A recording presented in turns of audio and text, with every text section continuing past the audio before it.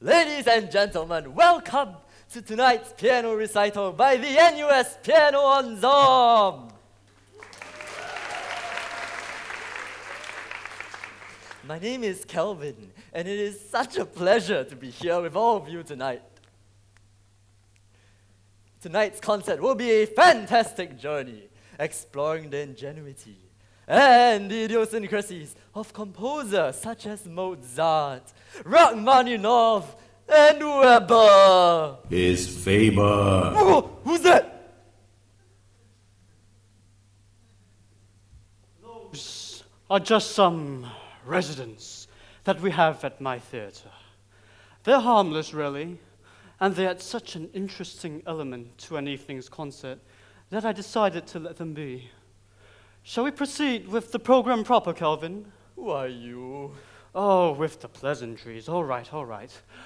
Mr. Hobbs, at your service. Welcome to my theatre. Mr. Hobbs, residence? Are you sure you want me to continue? Yes, just go on. Right, Mr. Hobbs, I mean, you own this place after all.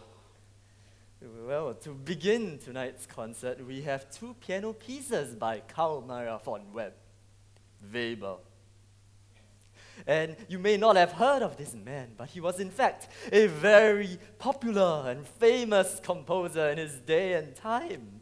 And this was despite the fact that he only started regular music lessons at the age of 10. And to think parents nowadays start their children on music lessons at the age of 2.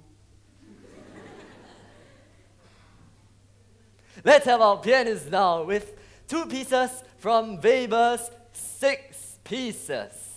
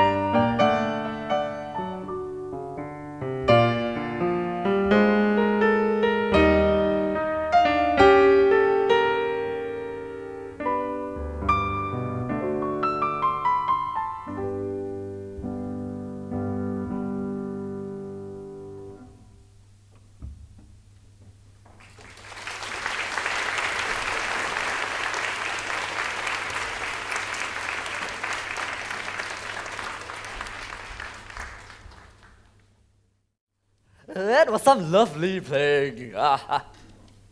Next up, we have The Planet's Suite by Gustav Holst. Jupiter, the bringer of jollity. Now, The Planet's Suite was one of Holst's most well-received works. It remains one of the most well-played repertoire in today's concert halls. Holst must be feeling pretty pleased with himself that he wrote such a popular work. On the contrary, Holst detested the suite. People would ask him for his autograph, and he would give them a typed sheet saying he does not give out autographs. He would be absolutely mad this evening when he finds out that the pianists are featuring Jupiter. But why? It's such a jolly piece, you know, the bringer of jollity. He hated happy endings. He said once that in the real world, the end is not happy at all. And to think it's such a man with such a jolly piece. Presenting now, Jupiter.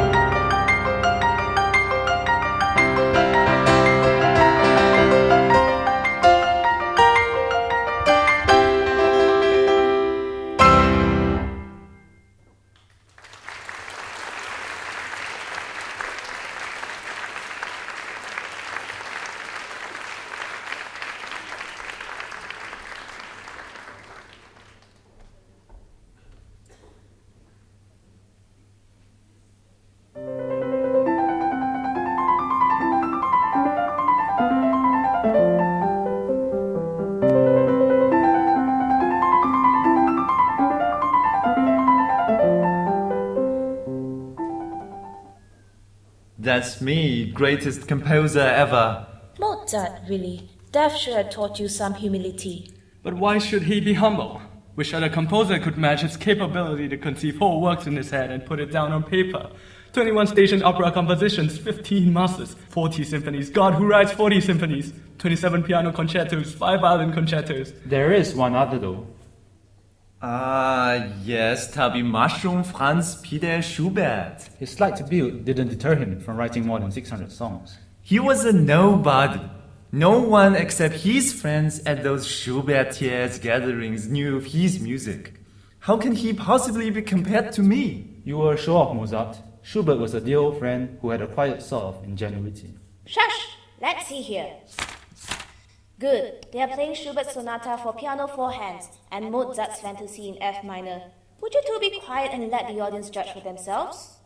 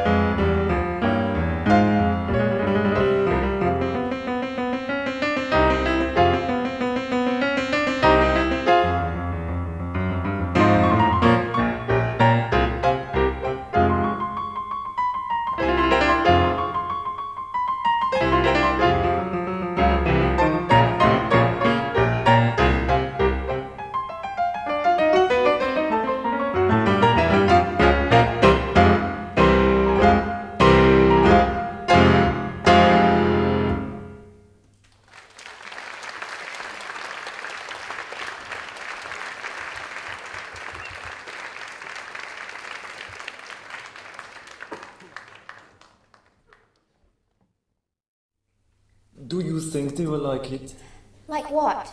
My piece. It's the next one, Suite Number 1. Oh, of course. It's definitely better than your first symphony. First Symphony? Rachmaninoff's First Symphony? What's wrong with it? If there were a conservatory in hell, and if one of its talented students were to compose a symphony like Mr. Rachmaninoff's, then he would have fulfilled his task brilliantly and would delight the inhabitants of hell. To us, this music leaves an evil impression, with its broken rhythms, obscurity and vagueness of form, meaningless repetitions of the same short tricks, the nasal sound of the orchestra, the strained crash of the brass, and above all, its sickly, perverse harmonization and quasi-melodic outlines, the complete absence of simplicity and naturalness, the complete absence of scenes. The conductor was drunk during the premiere, and that critic Twee, yes, Caesar Twee, had a personal feud with Rachmaninoff. The performance met such bad reviews that Rachmaninoff fell into a great deep depression for 3 years. But if there was something good to come out of this, his most famous work, his second piano concerto, was written while Rachmaninoff was recovering from his depression. I hope they will like the suite. Of course they will. Oh, don't worry, Mr. Rachmaninoff. I am certain that they will like your suite. Let us, how would you young uns say it in this time of day, give it up for the pianist playing Movement 1 from Suite Number 1.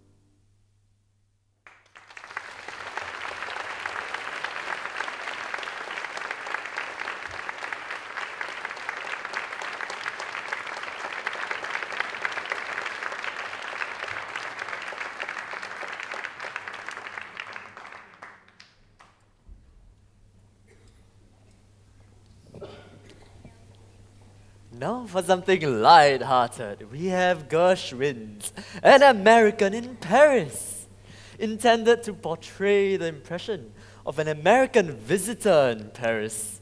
Gershwin premiered this piece in New York, 1928, using real Parisian car horns that he brought back from Paris. I wonder if that means we'll be hearing some real car horns today. Let's have our pianists with An American in Paris.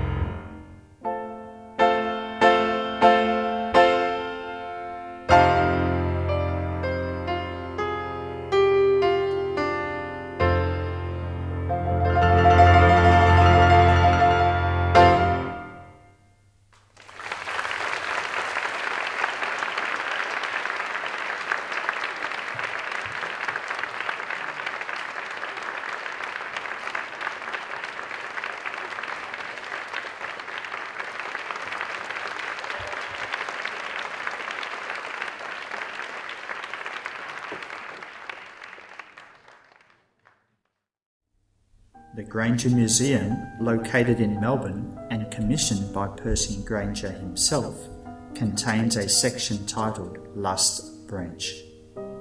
There, the museum bravely displays the contents of a parcel that Granger had left behind, marked "Private matters do not open until 10 years after my death."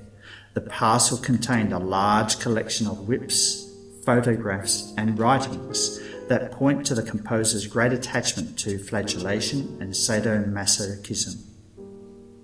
"Music is the art of agony," he said. "It derives, after all, from screaming."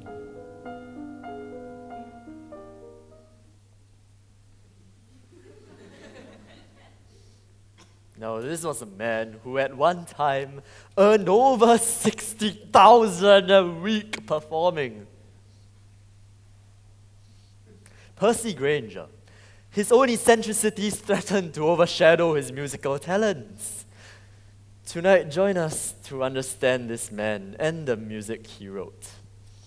Presenting our guest performers from School of the Arts, playing Green Bushes.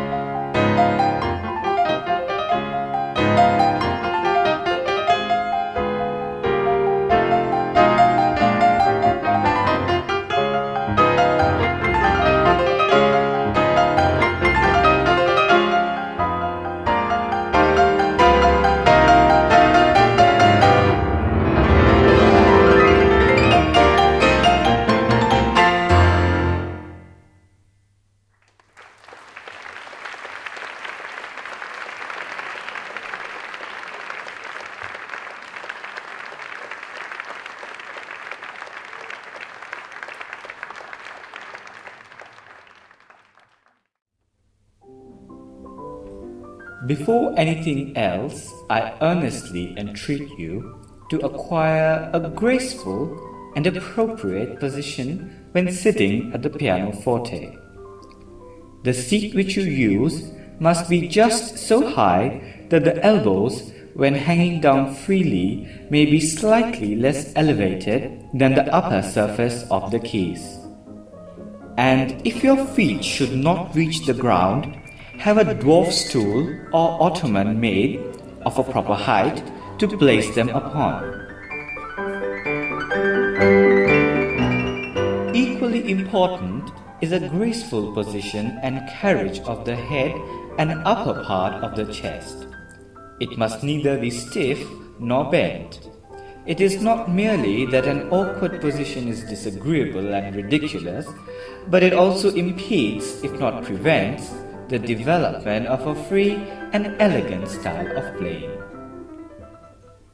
Now that you are ready, please proceed.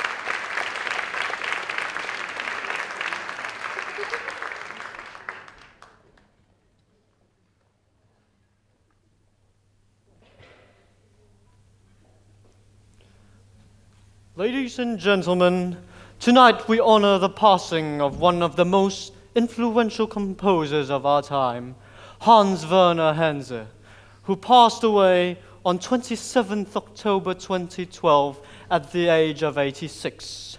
Could I have a show of hands in the audience, those who have heard of Hans Werner Henze? Ignorant fools, who cares if we had 1 point shaken the musical realm? No one. That's who, no one. At one point in time, I ranked equally with Brahms and Wagner. The great Liszt favored me and allowed me to sit by his side at a performance, all soaking wet from walking 80 kilometers in the rain to his concert. And despite this, no one knows who we were. Joachim Raff, you might be right there, but I am certain that by the end of tonight, everyone in this concert hall will know who you are. Let us take the time now to honor Joachim Raff and the recently departed Hans Werner Henze, presenting Henze's Divertimenti and Raff's Chaconne.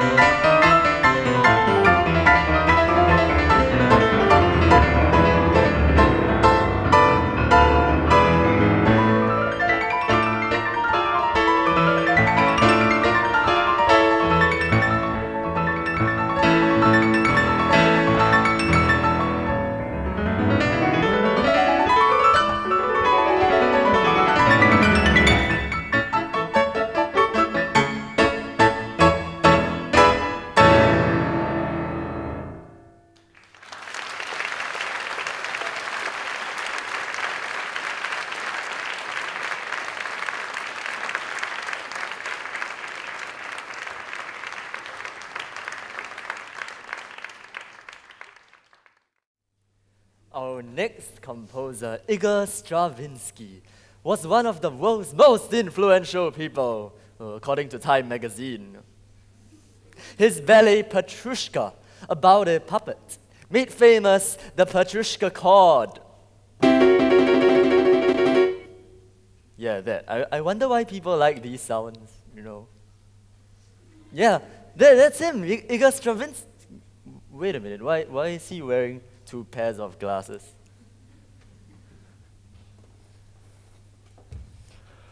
Well, one can hardly read the score and look at things in the distance with the same pair of glasses now, can they?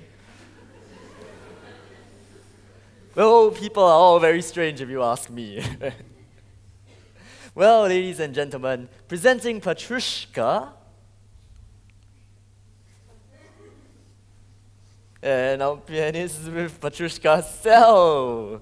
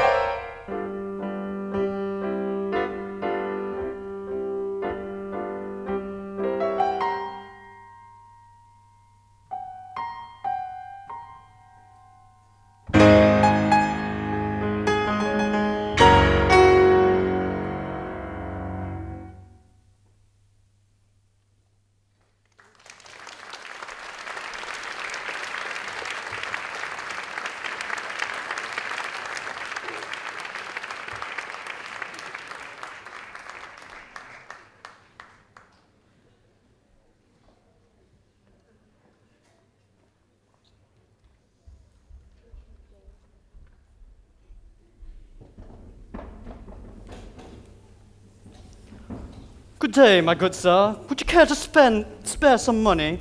$10,000 would do nicely. Now, I would believe that it would be rather difficult for you to provide me with this sum, but it will be possible if you wish it. Now, let me see what sort of a person you are. This sort of assistance that you provide me will bring you into very close touch with me, a great man.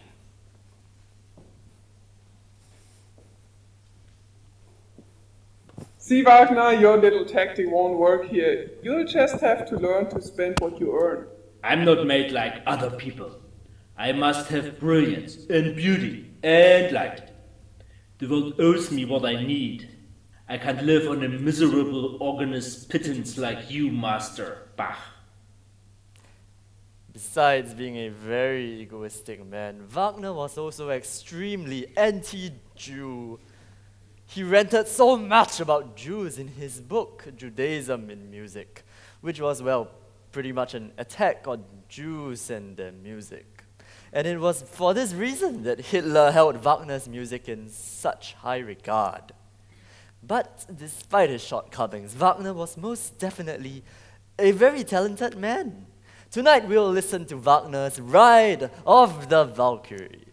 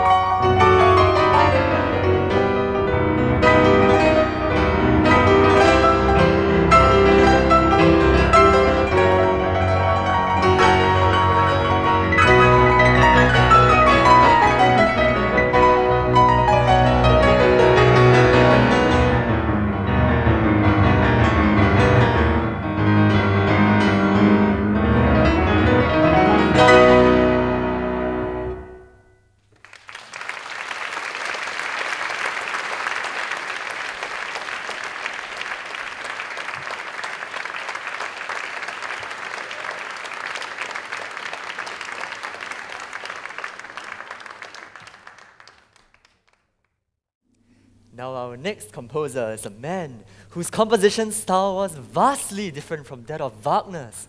One of the great bees, Johannes Brahms. Now unlike Wagner, Brahms wrote absolute music. Wait a minute, what does that mean? Isn't all music absolute? Here it is. Absolute music is music that does not refer to an explicit scene or story. Okay, so unlike Wagner, Brahms never wrote opera or... Compose, compose, compose, even when you don't have the slightest of ideas. Is that you, Wagner? Announcing your dislike for Brahms, eh? Well, tonight let's listen to Brahms' Sonata for Two Pianos.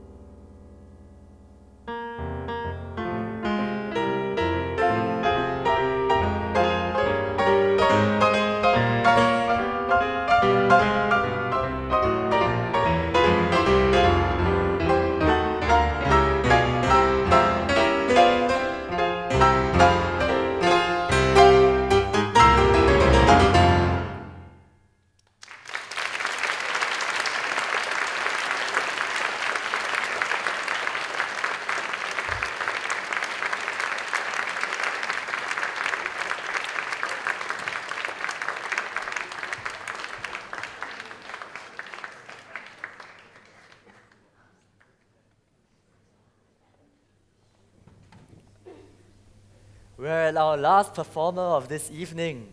Our last composer is Nikolai Medtner. He was a contemporary and a close friend of Rachmaninoff. Yet I've never heard of this guy, Nikolai Medtner. But he never wanted to play anyone else's works. The stubborn mule. Yes, can you imagine only watching one channel on your TV all the time? That is precisely why the public got tired of him. He was in fact a great performer. Had he diversified his repertoire, he would have been more popular amongst the concert-going public and brought in more money for his family. But instead, he chose to focus on composing and playing his own works. So he gave up the chance to earn more money? Maybe he wasn't that good a composer or pianist, that's why he wasn't very popular, Preposterous! Let's bring out the pianists playing Russian round dance. Listen to that and tell me if I'm wrong.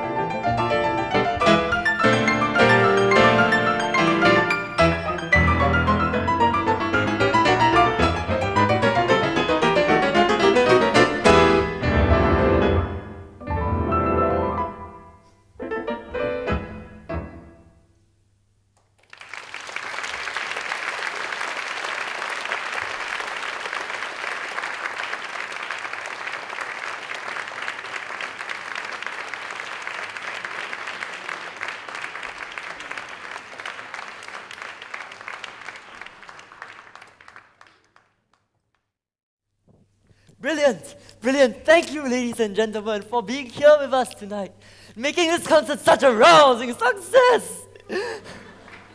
But, hold on. Before I bring this concert to a close, there is one person, one integral person who I must bring out tonight. He has contributed so much to the success of this concert. Mr. Hobbs, get over here. Mr. Hobbs. Mr. Hobbs. Mr. Hobbs, the audience is waiting. Mr. Hobbs. Mr. Hobbs. Mr. Hobbs. Wait a minute, what's this letter doing here? Before this wretched cancer takes my life, I implore you, O reader, to consider my offer. In the back office, underneath my piano compositions, you will find a brown envelope containing the deeds to my concert hall. If you seek a place to expand the arts, this place and my compositions shall be yours, but only if you intend to stay. For what would the residents do if something bad were to happen to this place? Consider this my last will and testament, that I give to you, a complete stranger, my entire legacy in the hopes that you will use it well. And perhaps, even after I breathe my last, perhaps I will have the pleasure of meeting you as well. Yours sincerely, Arthur Hobbs.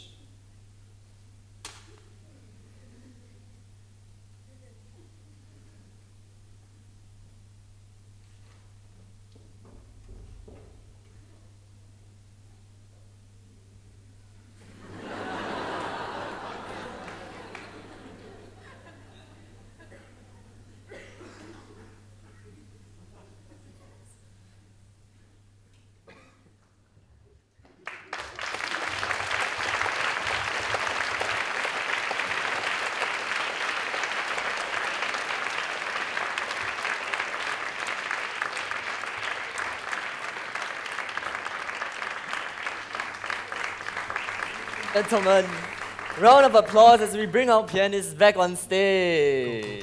Go.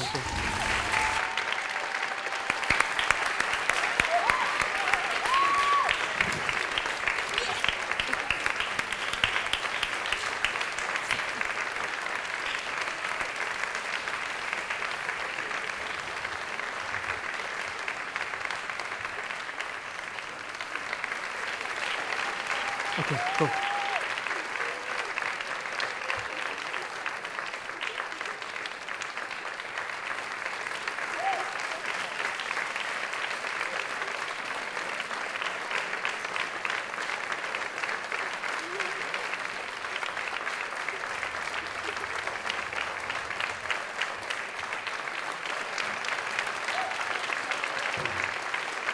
Our guest performers from School of the Arts.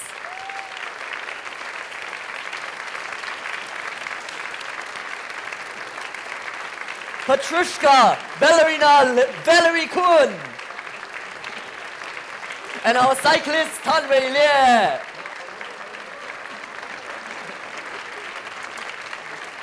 Mr. Hobbs, over here.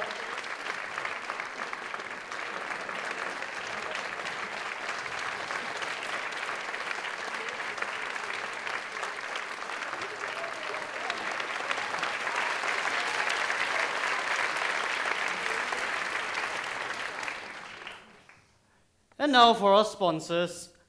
We would like to thank our sponsors, Alfred Publishing, Brands, Essence of Chicken, and J.A. Prince. And last but not least, special thanks goes to Mr. Koo, to whom the Piano Ensemble is indebted to for his undying guidance and support. Well, once again, the NUS Piano Ensemble. 1, 2,